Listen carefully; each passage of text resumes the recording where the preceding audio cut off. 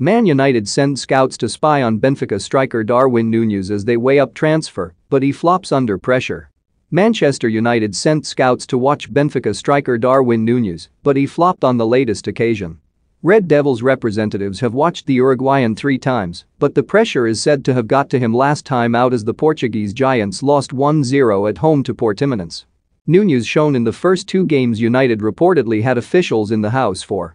Benfica beat Boavista 3-1 at home on September 20 with Nunez scoring the first and last goals in the game.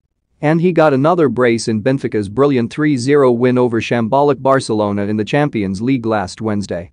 United scouts were present on both occasions, according to Portuguese outlet A Bola. And they sent someone else to watch for a 3rd time on Sunday.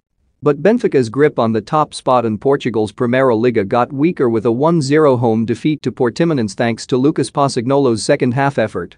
Betting special, get Ronaldo to score a penalty and Man UTD to win at 101. Nunez has 6 goals in 8 games this season and was in excellent form before Sunday's loss. Porto and Sporting are just 1 point behind Benfica, who have 21 points from their first 8 games.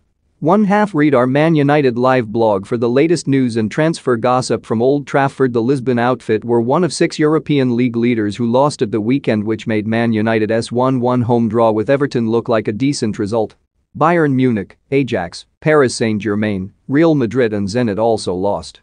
And according to Reddit user Danny Boy, the odds of the league leaders of Spain, Germany, France, Russia, Portugal,